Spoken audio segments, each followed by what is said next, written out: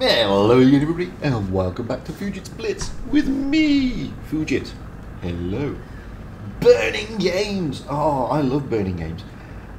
I'm a big fan of burning games and I'm a big fan of it rising. I'm not too keen on mad games, but I really like burning games. And there are some tanks in burning games, which I'm going to show you this one. This is the JaG 88.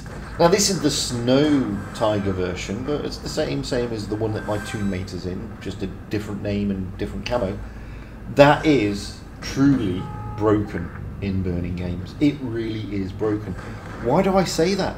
Well, it's got insane DPM. Absolutely insane. And it's got trolley armor. It's got pretty decent mobility for a TD, but it's insane DPM. That really counts. Now, I don't do a shed load of damage in this game, but I do a shed load of kills. And that's why I love this tank. I mean, I really do think this is pretty OP for a tank in burning games. Now, you could roll out the Annihilator or the Smasher or any of those alleged broken OP tanks, but no, this, for me, is the real deal. I mean, if you really want to roll out in a truly OP tank in this game mode, then you're not going to go wrong with the JaG 88. Not only that, it's a premium tank, which means you can get some decent creditos with it, and that's never a bad thing. And, you know, I've had so much fun playing a lot of the TDs, actually, mainly the German TDs in burning games, including the Scorpion G, the Ferdinand, and the JaG Panther 2. But it's this one that really does it for me. Because, as I said, I mean, look at this DPM. I mean, it's just absolutely rock solid. And, you know, your mobility is pretty good. I mean, what is so bad about this tank? Where is the bad side to it? Penetration, check, really good. Armor, check, really good. DPM, check, really good. I mean, it is just a fantastic tank. You can play it aggressively. Okay, I'm going to get wrecked here by the IS-5, but hey, I don't care. You can play it aggressively and you can really rack up some kills in damage. I mean, I've already done 6 kills here. I've only done 3k damage, mainly because my toonmate's stealing all that damage while I steal all the kills. Now, the thing about burning games, if you are in a clan and you are aiming to try and get that 50 TP, okay, you can't get Brothers in Arms medals, but you know what? You can do you can do all your missions in burning games. And what better way to do it? Do it in a bit of style. Get into your JaG 88 and get your backsides out there, because seriously, you really can't go much wrong with this tank. I'm being serious, guys. It will do a lot of damage, take a lot of kills, and it really is a fantastic tank to play in this game mode. Now, I'll be honest with you, it's very, very rare for me to say that a tank is broken or OP. But when it comes to the different game modes, well, it's a different kettle of fish, different parameters apply.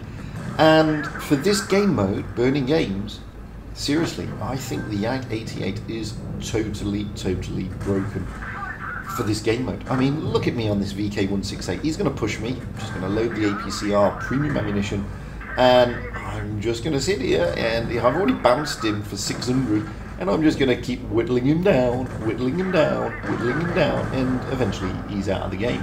Now I'm going to turn around and put one shot into the SDA, and ta-da then. So I've already taken a kill. I've already dished out 2,000 damage. There's another kill. And this is what you can do with this tank. You can be aggressive, you can get up close and personal, you can front line it, and you can have a great time while doing so.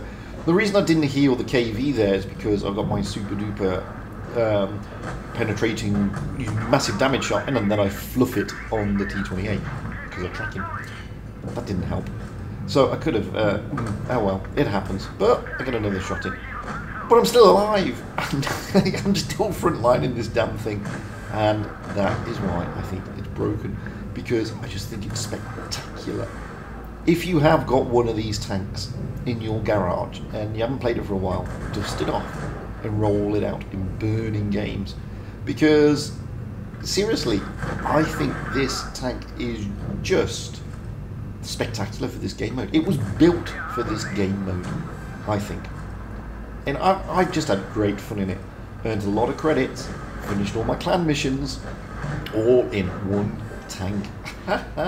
Beautiful, man. And that's what you should be looking at doing, guys. Having a bit of fun. Rolling out in tanks that, you know, is going to increase your chances of doing well. And this is one of them. And, you know, okay, we died there, but hey. This tank's still got a lot in it. I'm going to chase down the STA, but I'm not going to get there in time, I don't think. I think somebody else is going to kill him. So, but not a problem, because there's lots of people on the C cap. And we've already capped, so we're going to win on points anyway. But that's not what I'm after here. I want damage, because I want credits. And obviously we've got the T28 and we've got the Yo there, so let's roll up, put some shots into the Yo. Okay, mobility on the hill on this thing is not great, but you know what? I don't care. Because look at this DPM. It's absolutely amazing. Loving it. Anyway, that has been my choice for most broken tank, most OP tank for burning games. If you've got it, get out on it. I've been Fujit. That has been the JaG 88 in burning games. By all means, comment in everything below.